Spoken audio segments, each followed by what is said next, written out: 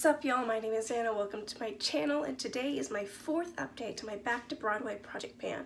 Now, I'm just gonna have to apologize because there's a lot of background noise because there's laundry going on and stuff. So the past few updates have been pretty consistent in usage and pretty exciting, and this one is special. You see, I'm pretty sure we all know that everyone's stuck inside for the most part, and so that's definitely affected my progress. I did not wear makeup for about a week, maybe two. I've started to wear makeup more now just to get in the group of things and to keep me inspired and stuff, but I was not wearing makeup because first off, I've been sick for 2 weeks. I'm still sick.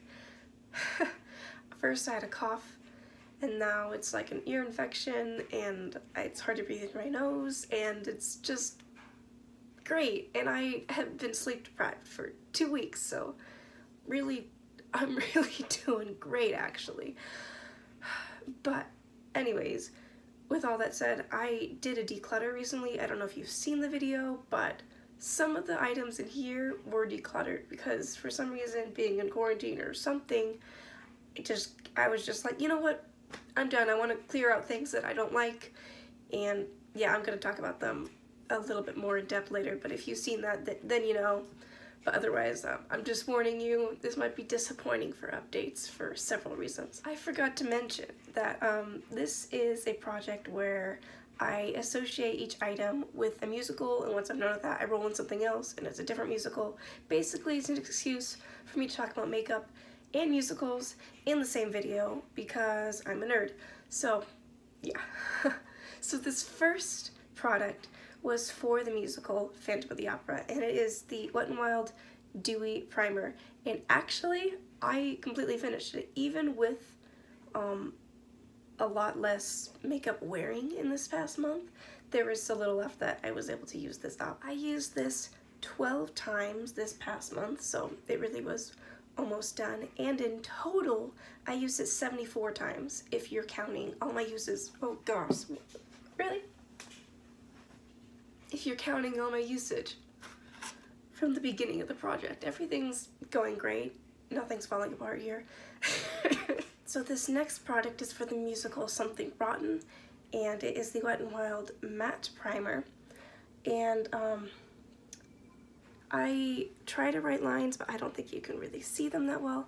Basically, right before this, I was at this white line here, and now I'm going to write above the ears for the bunny. I rolled this in last time, even though I didn't finish. I had 2 of these, and the other one was almost done. That one I had 1.5 uses left. I was pretty sure I was pretty close. So yeah, just so you know, I officially used that one up, and that one took 62 uses in total since the beginning of the year. So now that I moved on to this, I've used this 13 times since then. So yeah, I made, decent progress. I think there's still air stuck in here, so it's kind of hard to tell exactly, but I've been using this pretty much every time I've been wearing makeup. This next item is for the musical Heathers, and it is this e.l.f. eyeshadow Franken bronzer. It used to be in a pan.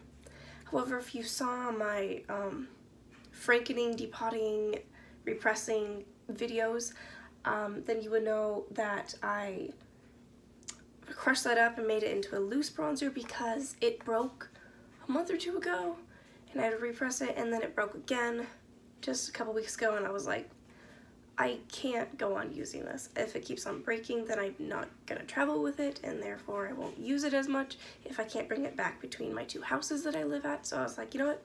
It's just gonna be a loose bronzer. Oh gosh, powder flying. So I don't think you can see, but it's not super full. However, I don't need a ton when I use it. I will probably just put up a picture to show progress. But yeah, my goal was to hit pan, but now it's just to use this up so I no longer have this weird loose product. So yeah, changed my goal, but it would be nice to finish a bronzer by the end of the year.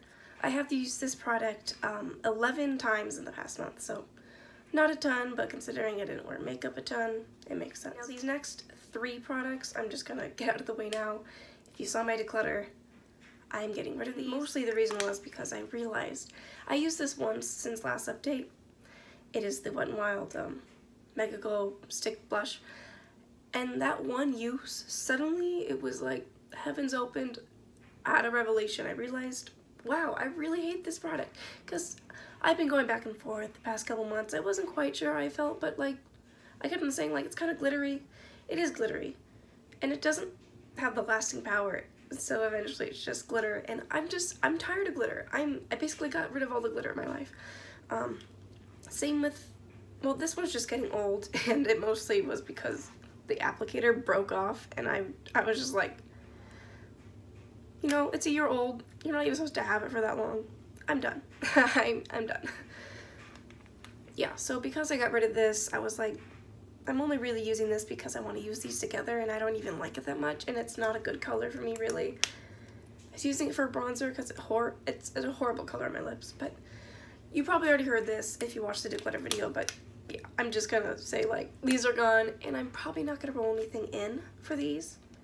At least right now I'm not, because right now I have a chopping block series, and I'm kind of messing with blushes in that one, and I want to be able to freely use those without trying to pan one at the moment, but I probably will put one in later. Bronzer, I already have a powder bronzer, and this is my only cream one, and it's not even a bronzer, so like, yeah.